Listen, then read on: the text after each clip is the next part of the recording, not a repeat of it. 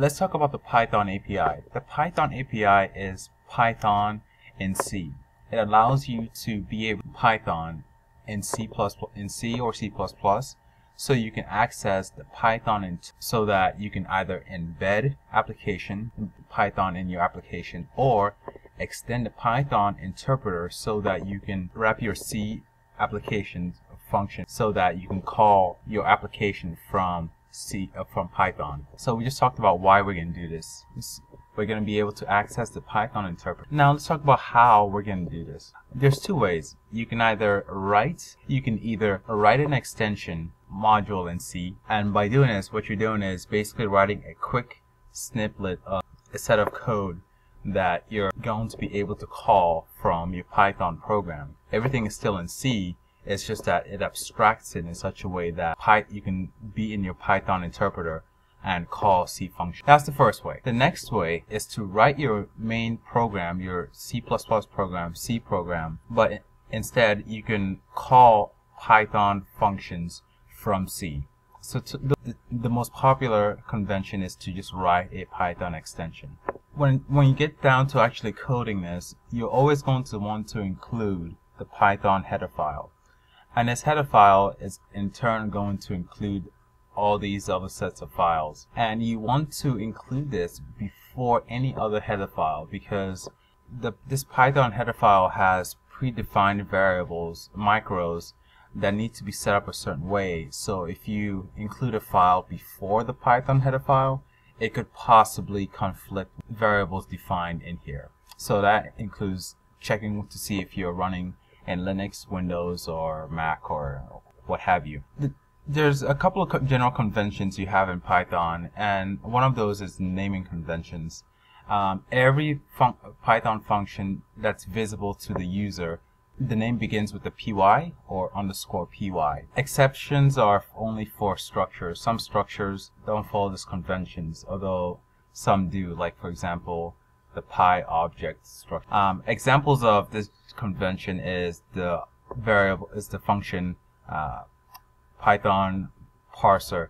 What this does is, let's say you are writing a Python module, and I'm not going to go too in depth with this, but let's say you're writing a Python module and you call a C function that you're writing the module for, so that you'll be able to call your C++ or C function from Python.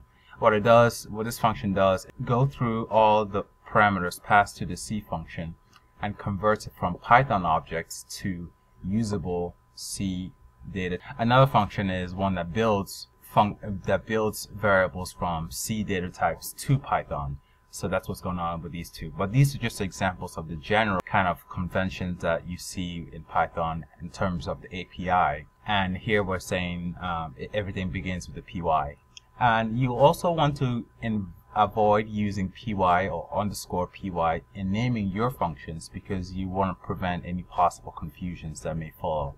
Python objects are a type of an abstraction. It's everything in Python, of course, is an object. So a Python object is kind of like an opaque way for Python to represent data types and allow C functions to access Python data. Python objects, every Python object, which everything is an object, including integers, strings, doubles, all that, they all live on the heap. And the heap, of course, if you look at a general program, it follows this convention. You have the text section, which is the code. This is the data sections, uninitialized and then initialized data, and is here, and it grows upward, and the stack grows downwards.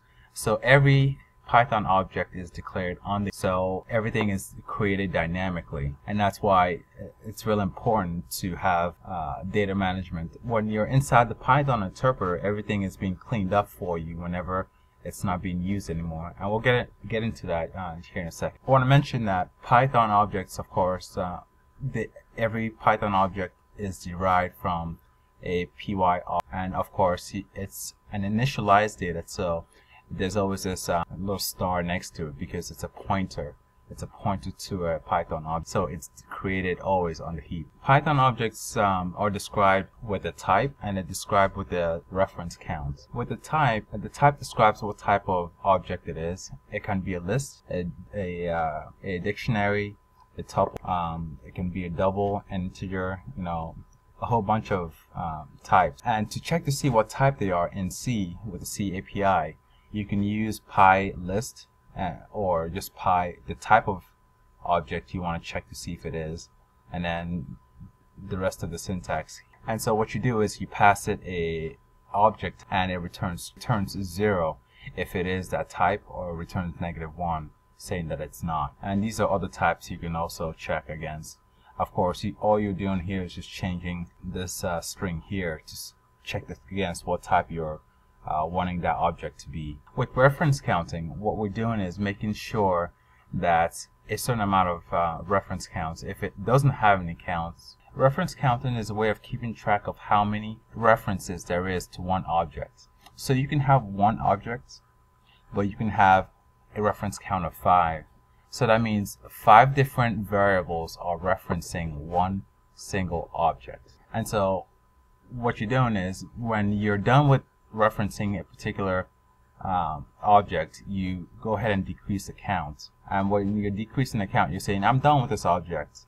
When it comes to the point where nobody has a reference to an object, Python goes ahead and deletes the object for you. So reference counting, when you're doing Python extension or Python embedding, is real important to make sure that there isn't any memory leaks, because if there is memory leaks, you could eventually run into a segmentation fault. Now, to do reference counting, you're responsible for keeping track of the reference counts. So when you make when you start creating objects of type PyObjects, lists, tuple, directories,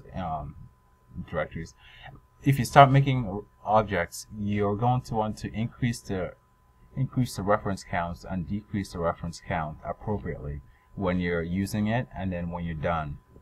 Now with Python, what this one does is increase reference by 1, and decrement function is by using this macro. Now you can also use the PyX decreasement. What this does is make sure that even if it is a null reference, it goes ahead and deletes that reference anyways. Now let's talk a little bit more in depth about reference counting. Python describes it as an ownership of references. So what this means is that you own references. That means whenever you create an object, you don't own that object, you own the reference to the object. So you're responsible for managing the references, and you share the actual objects. So recap real quick. You create an object. The object doesn't belong to you, it belongs to Python. But the symbol that you use, let's say you create an object X, that object X lives inside of Python, and you just own the reference of X. You just share the actual reference pointed to by X. So when you're done with the variable named X, you want to use this function when that variable is no longer needed. Exceptions. Exceptions are a way of dealing with problems, dealing with errors. And Python, a number of Python functions, they raise errors, your functions that you write may also raise errors, and that indicates that something went wrong and it needs to be handled. So when a problem does occur, what you want to do is decrease references that you own so that everything can be cleaned up appropriately. And you want to return an error code. And the error code is usually a null, -1, or false.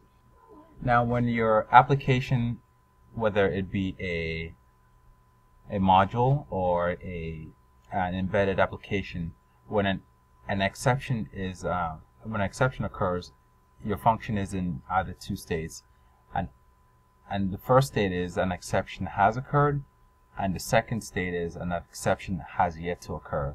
And with this, you can use the function error occurred to return to see if an exception has been raised. And if an exception has been raised, what you get is a reference to that object. While if an exception has yet to be raised, this function just returns null, telling you that there is no problem.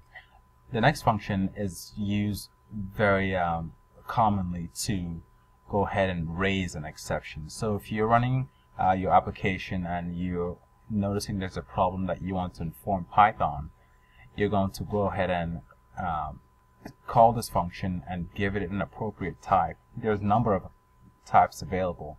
You can check on the Python homepage for a number of them, and you can also describe the message of what error actually happened. Examples of the Python objects types that you can use for the exception include a generic exception or standard error. Those are just examples. Next, after you're done setting an error, or after you're done setting an exception, you can also clear an exception by calling Python error clear. So a typical thing that will happen will be that you'll call a function A will call function B, and function B for some reason or another may raise an exception. So it raises an exception using this function, and then it'll return an error code. When a function is, and then it'll return an error code returning back to function A. So here we return control back to function A. What function A needs to do is call Python error occurred, and what that does is check to see if an error did occur, checks the error, and then decrease all references that it has to any objects that A created. And you don't want to raise another exception, because what we're going to do is keep propagating the error, and so A will return to its caller, and then from there everything should be handled. So the only number of times that an exception is raised is where that problem originated, not to subsequent returns. Please help support this channel by subscribing and rating this video. Thank you.